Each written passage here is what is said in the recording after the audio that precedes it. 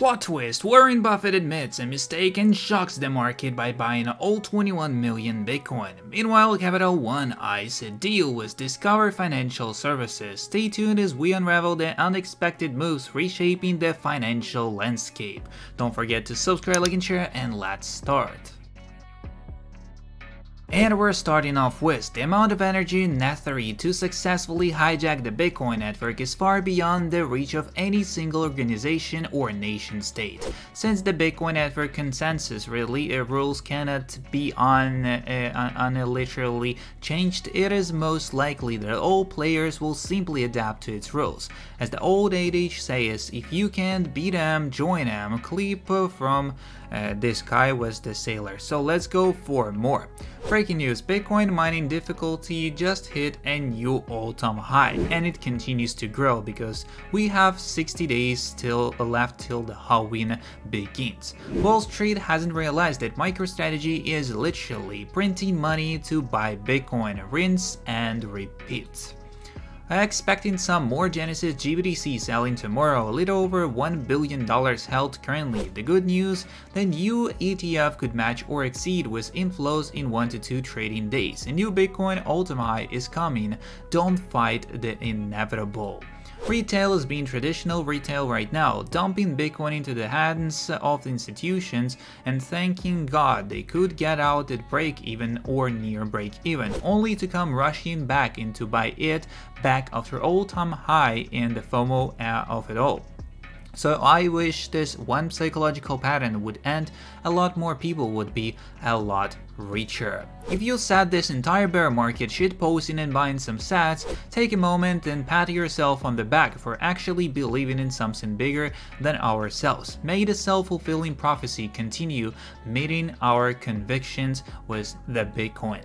Almost anyone can be a Bitcoin millionaire for $520. Here's how. 1 Bitcoin is made up of 100 million Satoshis. 1 million Satoshis is 0.01 Bitcoin.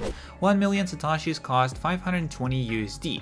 Within the 3 Bitcoin cycles, I think 1 Satoshi will be worth around the 1+ cent, meaning your $520 investment is worth $10,000 plus. 1 Satoshi is currently worth a fraction of a penny, and you can buy 1,400 Satoshis for $1 Canadian, 1,900 for $1. You don't need to buy them all at once. Satoshis can be thought of as a digital token. Satoshis provide utility in multiple ways.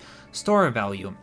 So the best known way that Satoshi provide utility is by being a store of value. You can hold Satoshis for as long as you would like. The network will never issue more than 2.1 quadrillion Satoshis. The buying power of the Satoshi will increase over time because 1 Satoshi will always be 1 Satoshi, as the supply of Satoshi can never increase. If you store your wealth in Satoshis and you know your wealth won't be lost to inflation, you'll likely be able to buy more goods with the same amount of Satoshis in a few years. And a fee to use the Bitcoin network. The second way that Satoshi can be used is by being paid as fee to move Satoshis from one address to another on the Bitcoin blockchain. This can be tied in with medium of exchange. The third way the Satoshi can be used is in a medium of exchange. Today we use US dollar around the world as a medium of exchange because most of the world trusts that they will be valuable tomorrow. As more individuals understand and use Satoshis as a store of value and see an increase in their buying power, they will spend their Satoshis on the goods and services they want or need. Unit of account. As more of the world's liquid wealth moves from the US dollar financial market into the Bitcoin, we will see more merchants and raw materials providers using Bitcoin as their unit of account because in Satoshi's prices decrease over time. This means happier customers. How happy would you be if the cost of your groceries decreased over time and more business? Fifth, transfer and receive information.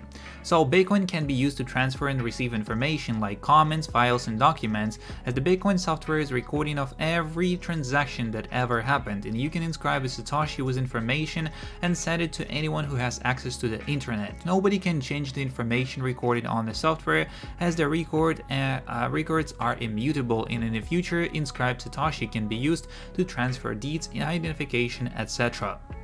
Insurance. Satoshis can also almost be seen as insurance against the collapse of the legacy system, and if financial institutions go bankrupt, we have a way to transact without them. If government can't be trusted to protect our property rights due to the negative intent, the Bitcoin network can be relied on to store the most accurate information, and over time, as the network becomes more decentralized, we see wider adoption, and if we need more use cases, we will see the value of Satoshis increase. The next one we go for is actually Coinbase's Bitcoin supply plunges to lowest since 2015 after 18,000 Bitcoin withdrawal, and that's huge. Bitcoin most impulsive bull run is around the corner, and in the past cycle, the narrower the weekly moving average 100 and moving average 200, the more impulsive the bull run.